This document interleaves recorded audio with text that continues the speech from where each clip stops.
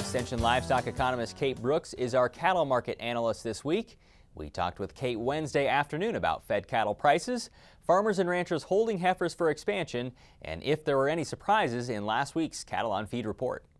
Not really, it was a delayed report. We won't get into all those, right.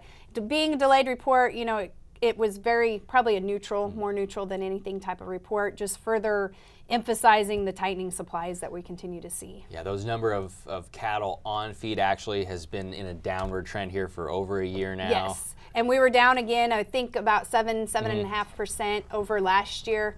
So again, continuing to see that decline in cattle on feed numbers. As you look at the slaughter numbers and the slaughter weights, and obviously this will kind of play a part probably in the future with Zilmax and the Zilpaterol, but are they starting to decline at all yet? Have you noticed anything? We are starting to see a decline in slaughter weights. There's two things going on. We're placing heavier animals into the feedlot, so when we place heavier animals, we tend to put out lighter animals.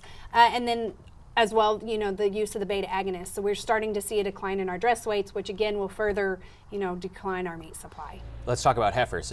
First of all, is there any sign that there's some heifer retention here which would indicate expansion? We're starting to see some declines in cattle on feed heifers on the cattle on feed inventory.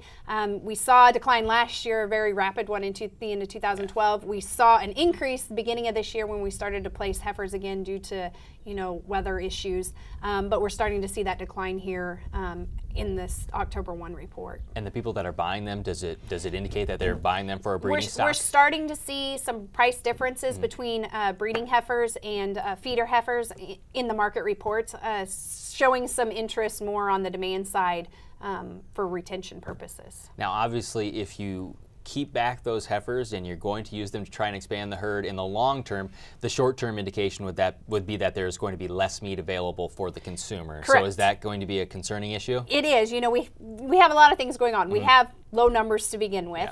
Yeah. As we start to rebuild the herd, we're going to pull more heifers out, retain them. That's going to decline the numbers further. The other thing is cow numbers. We're starting to see a decline in cow slaughter numbers as we start to reduce the number of cull cows we're sending to market, which will further decrease that beef supply. On the way to a record harvest here in the U.S., well underway. How much help has $4 to $4.50 corn been for those people who are feeding extraordinarily high input prices? Compared to that $7 corn we'd seen, $4 corn is, really a good number. It's starting to decline those feed costs for a lot of guys. The issue is, those calf prices continue to increase. We continue to see record high prices on that side, cutting into some of those profits. Those calf prices are still making it hard to go. They'll start to offset, and the higher we get, the more offset we're going to be. With the way the current fed market is there an opportunity here to make a profit at all? There's still some opportunities depending on how you market, the animals, but we're not seeing much trade within the live cattle, fed cattle side. We're still trading around 130, just not seeing any increases on the fed cattle side. There was a huge spike a couple weeks ago here. What do you expect as we go towards the end of 2013? There's still some opportunities for that to increase. We're not seeing much trade on the cash side, and we're not seeing that price increase a lot, but we're continuing to see tighter supplies. And our box beef price hit back above $200 again here after June. I think this morning it was at 203. I think yesterday we closed at 205 per hundredweight. So, there is some possibility for that price to increase. But the packers are going to try to continue to hold on to the profits that they can get too. What about a rancher or farmer who's trying to buy it to place in the feedlot? Are those prices affordable? That's something they're going to have to start looking at.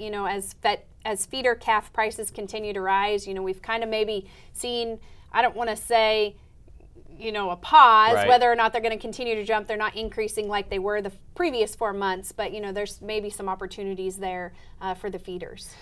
Any big news in the export or import side? I know imports from Mexico were down while they were up from Canada, but anything big to note there? There's not a lot. We're still seeing some strong exports within the export market, so there's still a lot of good trade going on. Overall, how do you feel about this industry, I guess, now as compared to where it was a year ago? We were coming off 2 droughts, one in Texas and then spreading further north into Nebraska. Do you feel better about the industry where it is? We're starting to see better improvement. We've got better conditions in the south. They're starting to see wheat emerge. We've got pasture. We've got pastures coming up further north.